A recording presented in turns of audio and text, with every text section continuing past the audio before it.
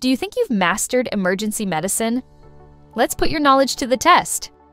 Which of the following correctly lists the components of the QSOFA score and their respective cutoff values for identifying patients at risk of poor outcomes from sepsis?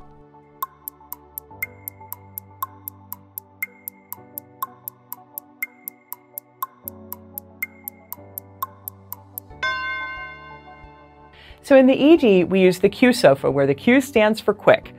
The QSOFA is very easy to remember. It's only got 3 parameters. Altered mental status, which is defined as a GCS of anything less than 15.